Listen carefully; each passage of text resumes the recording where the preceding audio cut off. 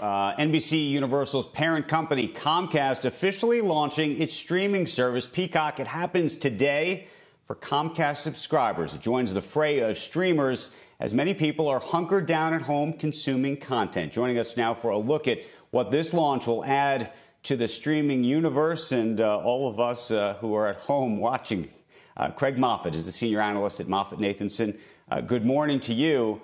Morning. Who knew only a couple of months ago that so many of these streamers, HBO Max is going to be next on the hit parade, Quibi was last week, would be coming into an environment like this. You have a lot of people with a lot of time on their hands, but in this particular instance, you have less advertising dollars available. What's your take on this this launch today?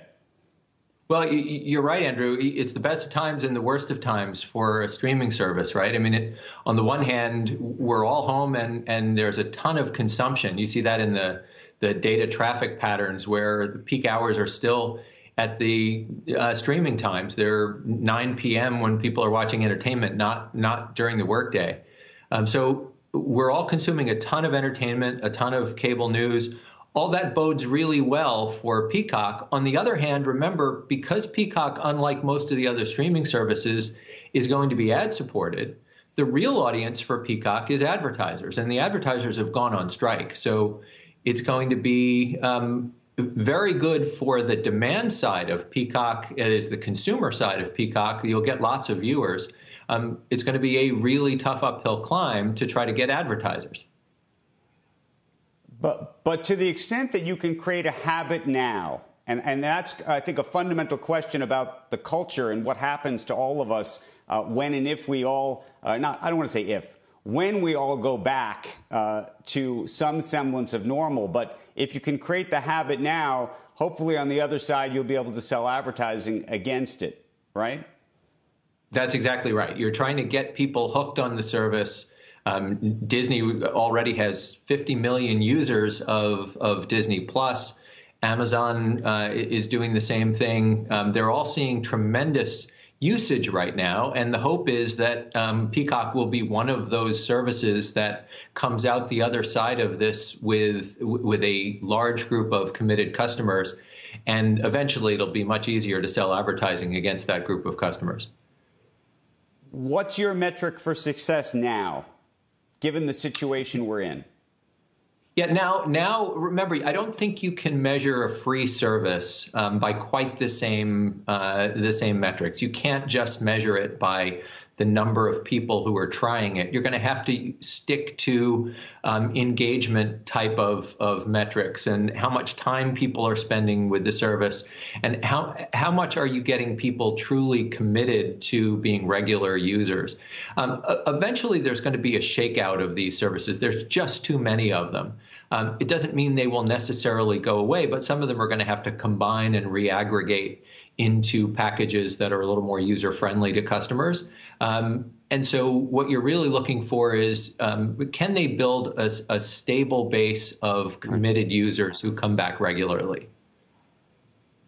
And how are you thinking about the power of the consumer, if you will, let's say not over the next 6 months, but really over the next 12 or 18 months on the other side of this, given, I don't know how you're thinking about the timeline, what unemployment looks like, and what that's going to do to how much money people have in their wallet for these services? It's a great question, and I think with the investors on our client list that we're talking to every day, you really have to try to separate. And when you think about stock picks among these companies, what is your view of beta versus what is your view of alpha? Because the beta is going to swamp the alpha in the near term, whether you get the timing right, and therefore what you think about the duration of unemployment and that sort of thing is going to be the real driver, much more so than which stocks seem relatively undervalued versus others. As we think about it, my guess is you will see a prolonged period of unemployment. That means almost certainly that cord cutting is going to accelerate, that despite the fact that people are consuming a lot of television news, for example, there's no way you're not going to see accelerating cord cutting, particularly because sports are off the air. And those people are going to go somewhere. So the streaming services are going to pick up a lot of users. And as I say, eventually that will be to the good of these kinds of services. The real question for Comcast, again, is can you replace with advertising dollars the damage that's going to be done to the traditional pay TV ecosystem? It's going to be a very tough challenge for all of these players that have traditional media businesses. Final question, because we got to run. You have an over-under on Quibi. I don't know if you saw the news yesterday, but they're going to start to make Quibi available, which was supposed to be mobile only, now to TVs. Yeah, look, I think the jury is still out. Quibi's services, the very short form clips, were designed to be quick consumption on small devices. And it's going to be interesting to see how much people want to throw that to TVs. There's clearly some research that's telling them that that people want to see it on television. But we'll see. It stands to be seen whether that really catches fire.